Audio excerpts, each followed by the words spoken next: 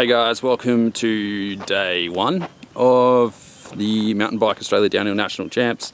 Out here for the track walk today. It is pretty epic weather, don't know if you can tell. Hopefully in this little video we're going to go for a bit of a walk down the track, see what's happening, and yeah, going to go through a few of the features. Just standing out here on the lookout at the moment, looking absolutely epic. I don't know if you can see everything that's happening on out here. But going to be a good day of racing, good day of track riding, so see how it goes. So we're at the start here, that's your start gate there, straight sprint right down there into this tight as corner, just where those young lads are causing a ruckus. Yeah, it's going to be a pretty epic sprint into a sharp corner. The first 200 metres.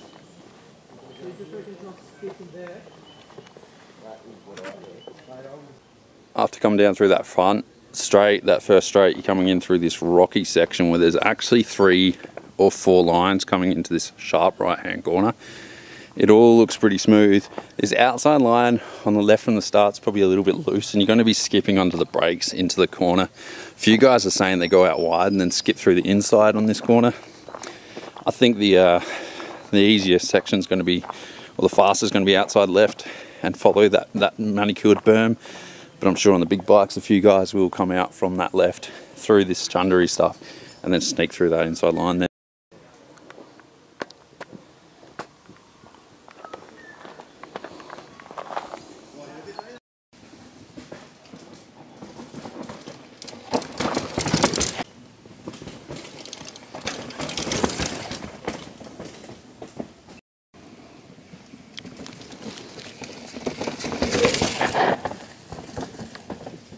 So after that first corner, dropping into this steep, rutted out rock and rooty section, there are talks of going down this high line on the left there.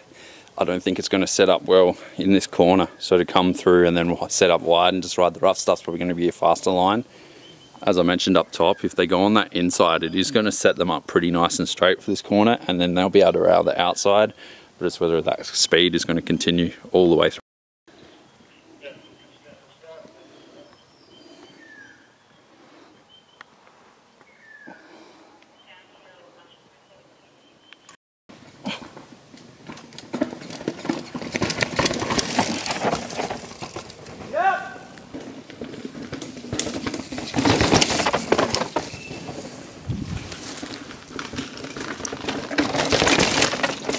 So as I said, you come into it hot and fast, and then you look at these bomb holes. That's about, I don't know, 4 of my feet deep, which is about 4 feet deep if you do the maths. That comes into this tight right-hander. So really this first section is pretty brutal. It's all roddy and ruddy all the way from those first 2 corners. So after that sprint, your heart rate's going to be high. Coming into this section, from here it actually kind of smooths out a little bit. So it's just a little right-hander into a little drop, catch berm thingy, and yeah, it's all pretty sweet.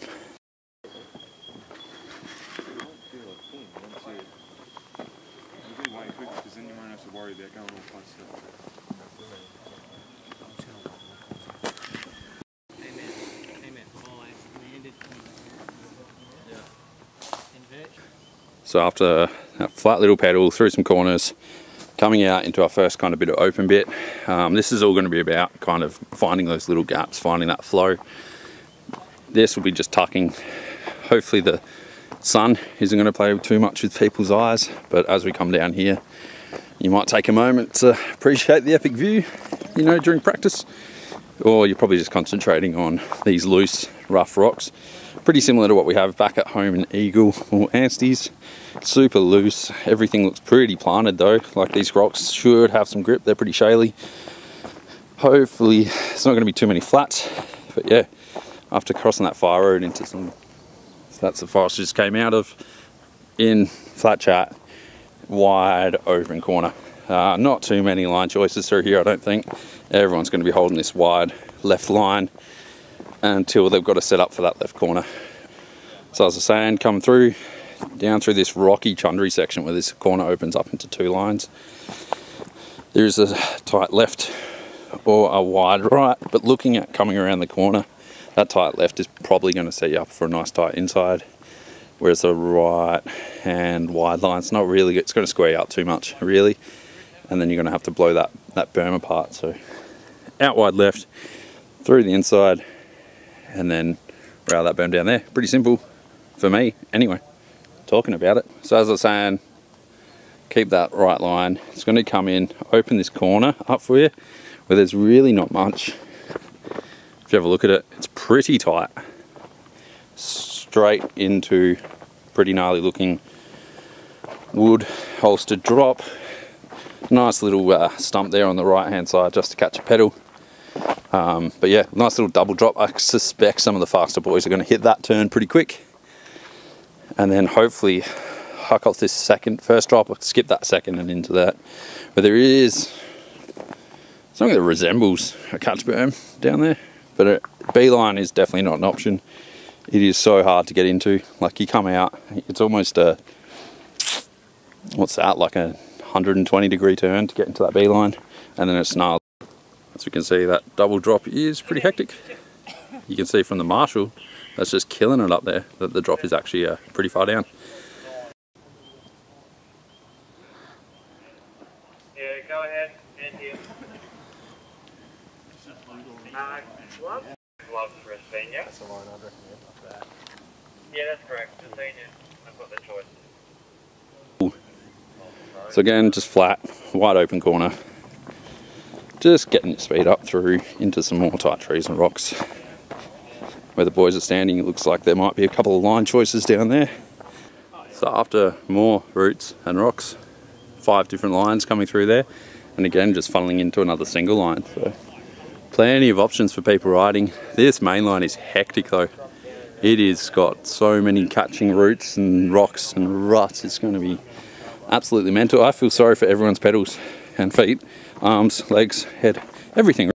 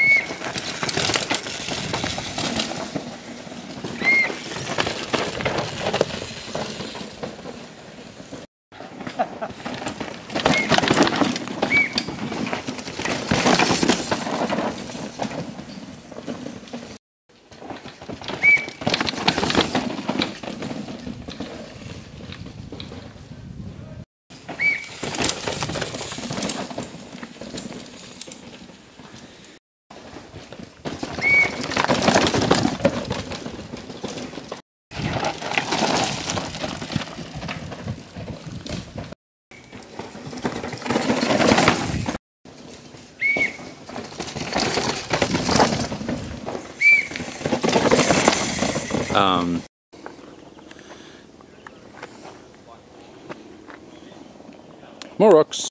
So another little straight section, pretty rocky rooty, nothing too crazy. Then we're just coming into this nice, again, kind of semi-open area. These lights, pockets of lights and shadow are probably going to play more part on people's riding than what the actual track is. It looks a lot gnarlier and everything because of the contrast and the shadows, so it's kind of hard to read where the actual ruts are or where the shadows are, but this section's pretty fast and open. So after that, coming through into probably the best view of the track. It's going to be hard to kind of keep focus on where the track's actually going here because you're going to be pretty tired after those massive intervals. But it is open and the kind of track kind of disappears from here over into this nice left, down this steep chute, and then a sick road gap where the boys are standing. If Connor doesn't scrub a pedal off of there, I'm going to be pretty disappointed. Let's be honest. I want to see the boy scrub some pedals, but he's going to absolutely froth off this track. You know, without Troy here, between him and Kai, it's going to be pretty tough to see wins. I think Jackson's actually going to have a good run at it too this year, so I'm pretty excited to see what happens. But yeah, we're wide open into this really short gap when you look at it from here. So far and over through this gap. So after coming out of that wide open section, hitting that drop that is way too short for that speed, you can see the braking bumps on the landing. It's pretty epic. big flat wide open white turn into a couple of like little compressions here. Probably going to want to lighten up as you come into it, pump, lighten up again, and then pump through that berm. I'm not sure if anyone's going to be pulling up and gapping that because that's pretty flat, but yeah, this berm looks epic.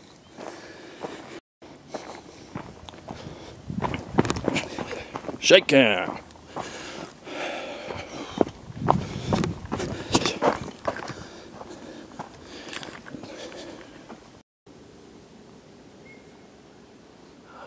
After that wide open section on the drop, come through that corner, another nice left hand berm, which is fast. Sends you to this little root kicker. I don't think anyone's really going to be rolling over it unless they're kind of scared of these rocky landing. But honestly, with the speed, you're going to end up landing around there anyway. And then it keeps pretty tame and rocky and rooty all the way down there, but it's nothing too crazy, nothing too serious. So after that straight section, it kind of opens up into this double line. Doesn't look like there's much of a double line. Probably most people are going to go on the left, but if you look at that fallen tree, there is a lip and a little bit of a landing, which is going to send you straighter into those trees. But what's after those trees is what counts, because you're going to come in super hot into a section that you probably not want to go that hot in. So maybe hitting this right-hander, slowing out, popping off in and dropping into that section, be a little bit more balanced, a little bit faster, a bit more pump. But I really want to see someone hit this. So after coming off that little right-handed berm with tree gap, you actually come off this slightly uphill drop in, bit of a landing here if you want. There is a B line on the left where you can just kind of roll through, and then a pretty steep kind of little tree drop onto the right, or you got the B line on the left.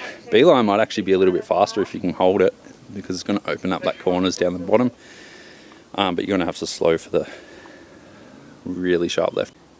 So as I said, you come in off that top section right up there. This is the tree drop that you're coming in towards at the bottom. That then opens up wide into this line here. Now there is a kind of what resembles a catch berm there, but it is rocky and blown out. So that's what I was saying, if you hit that left line pretty pin through here, you got that extra catch berm there that might actually set you up into a straight through that rough and go through.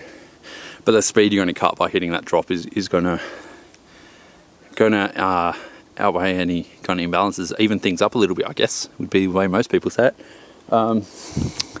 So yeah, I'm kind of interested in this section. Then obviously afterwards, steep left through here, more steep, steep, steep, steep, steep. Yoo-hoo!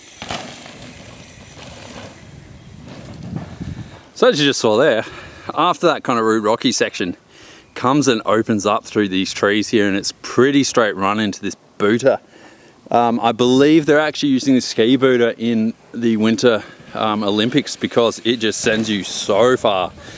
Again, another wide open corner into the rocks and roots, so it's really what all this track's about. Loving it.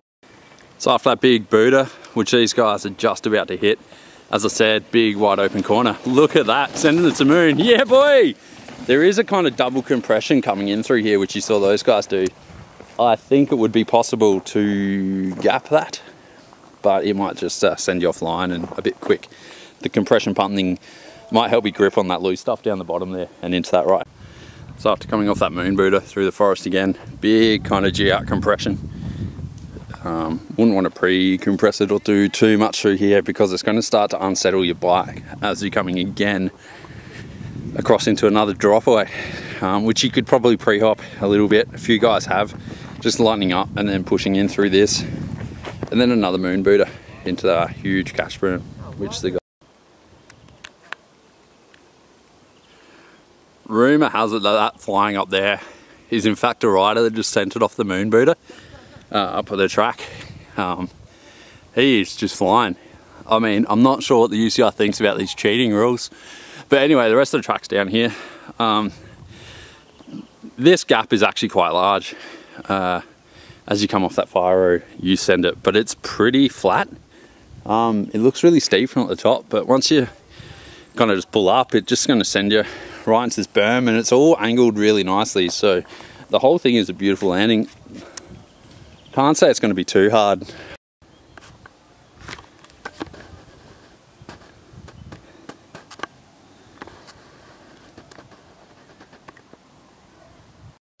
again, coming out of that right-hander, left-hander, sorry. Very flat and off camber, as you saw with that rider. Now it comes into this section here where it tightens up, which he just took that right line. But there is a heavy left line out here. There's a lot more distance for nothing really, so that right line for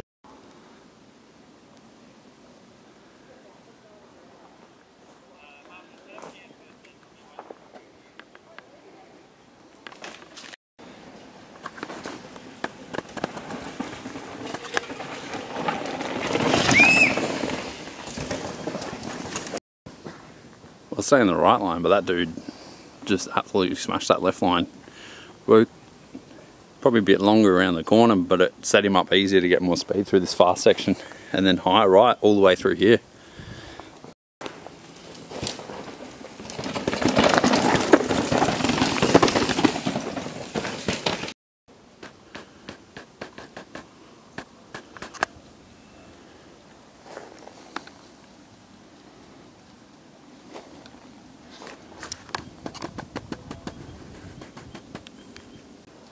So after another kind of tame section, Rocky, into another multiple line section, left-hander, set up high, going left, go through the middle, or there is a high, wide line on the right there that will go through the trees. But you can see there is a little sniper tree there, just in the center. It's probably going to make that high right line a little bit slower, a little bit harder. In fact, there is another line that sets up just between the middle line and the outer right. It's going to be hard. I'm going to need to see a few people ride this. It is a bit of a steep hole in both the middle and the right. Left line, sorry, but on the right it's pretty smooth, so you might be able to kind of carry a bit more speed. Might even be able to cross in from the hard right into the left there. Pretty interested to see how people go through this section. Super steep, fast through here, real fast. It looks super kind of gnarly and rutted and sharp and rocky, but dude, the bikes are eating it up. The rims don't sound too happy though. Definitely a hard job for the rims. Rim job, hard job for rim job. Yeah, I'm immature. Leave it at that. Yes, son. So what looks like a pretty simple section through this ruts, and then down through here. There is a few people that are coming through this, setting up high and wide, and then there is a nice little route that sends you up and over through into the next section, so it kind of misses the G out that you can't kind of see there. But this part section's fast. That G out just there, if you're hopping over it. So as I was saying, coming through that rutted section, that's the G out there, which she just hit real hard. It's kind of unsettling you through that next section, unless you can get the bike real down. Woo! So as I was saying, you come through, this is old man Harry Bush, just absolutely gunning it. Pulls up straight through, so much smoother and faster. Getting unsettled through this is just going to be... After that big rocky ruddy section, surprised they haven't painted this guy yellow, because she's pretty hidden and it's definitely a pedal snagger. Just that little guy there. Anyway. So after that section, just big, wide open, through the flat. Love to see a speed trap. So after coming down that steep section, there's a bit of a G out hole here. But as some of the young lads just did on the far right hand side of the track as you come down, there's this nice little rooty section. If you can kind of hop or skip over that hole just there, it's going to send you a lot faster out there.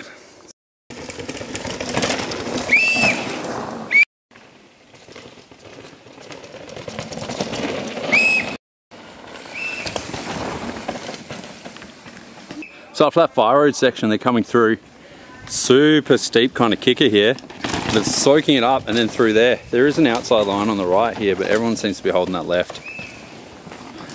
I think it's just that setup point for that and getting through there. Yeah. So sick. That's it. That was sick.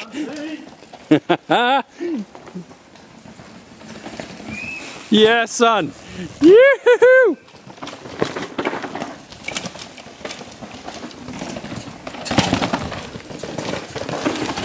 Those two are absolutely dialed. They're going to be high in the standings for today, that's for sure.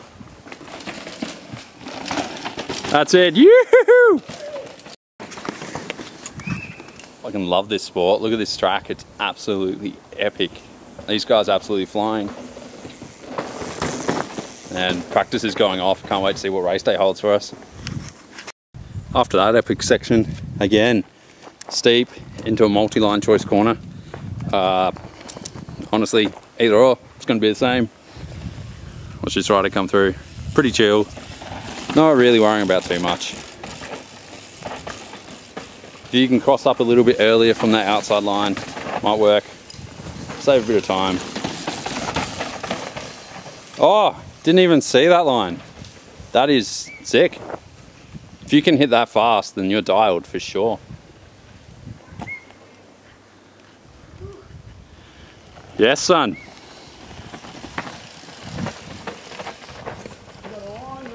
Yep, 100%. So as you just saw then, not even riders are able to see all these lines popping up just because of the shadows, I reckon. It's a bit hard to tell what is a line and where the ruts are just because of these shadows. The light is playing tricks on them. A few guys are just wondering whether they should go the mirrored lens, clear lenses. So, how you doing? There goes Rory from the Attend team. Lovely dude. Jess. Sick. So I've got a bit of a plunge drop just here. It's about probably 4 foot. There is a little bit of a line. If you can just see on the left there that you roll down the roots and kind of roll through it. Or you can just plump off it. It's pretty simple. Nice little rooty landing. It's just keeping light over these bumps and then catch berm and more. So as you can see, the theme of this track, again, wide open fire road, nothing. And then another steep chute.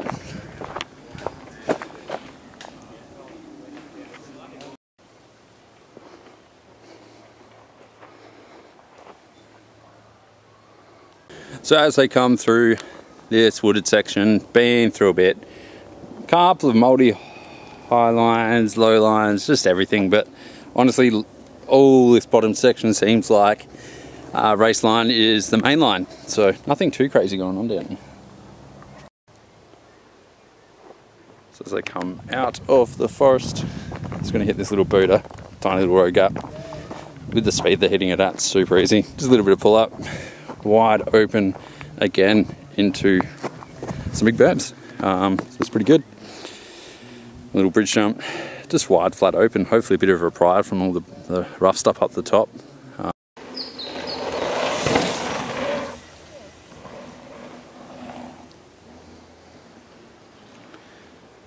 Yeah, pretty fast little corner. Coming into this, there's like a little whale tail jump, which you can either hit far on the left, kind of scrub it off, but it is sending riders a little bit awkward. They're going to have to kind of redirect their bike a little bit mid-air, and they're kind of getting crossed up on the road. Whereas if you turn early and you come in center just like those guys, it sends you quite straight.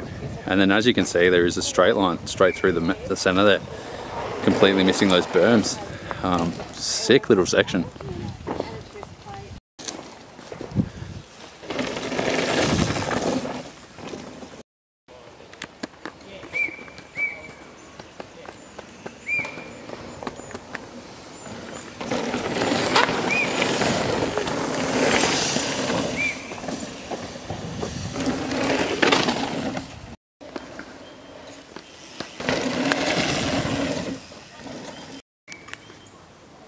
Last kind of final straight here. Yeah, 3 options coming in. Most of the fast guys are going straight across, straight through the center like that guy's there. And then right nice and fast right around this corner where there's a little kind of scrub jump, a little bit of a speed pump, and then one of the biggest hucks of your life. So super cool finish right to the end there with a big kind of split. There's that outside line. Sets up a bit wider, gets you in through that corner. And this is that dead straight line where you just do that. Like that really, I mean, it's pretty easy, I guess, from watching. Here's a couple more boys just coming through. all through that center line. It sends you a little bit nicer. You do have time to kind of open up wide and then pop through in that burn there, and it is sick.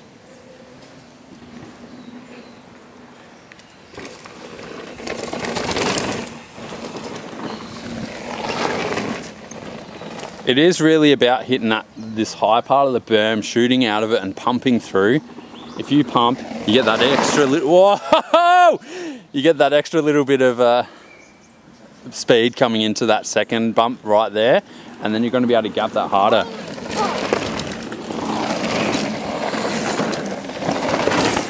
See, just pop up, over, and then send it down the bottom there. Sick.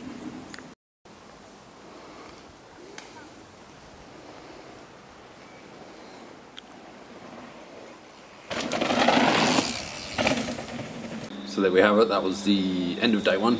That's my Ben cat throw impression for about 20 minutes. Hopefully that wasn't too much for you guys. As you saw in some of the footage that was taken later in the day, a lot of lines have kind of been blown out and opened up. Catch berms are kind of getting made, with the dust kind of piling where people are riding. Going to go focus on a few of those kind of multi-line options and a few other kind of technical spots tomorrow. Bring you through some of the fast guys, just to give you an idea of what today compiled of was about 15 to 18,000 steps, 20 k's of riding, 3 shuttle buses, a lot of Coke, cola, and then a lot of water as well. Huge shout out to Josh Carlson for doing the interview and all the other riders for putting up with me today. See you tomorrow.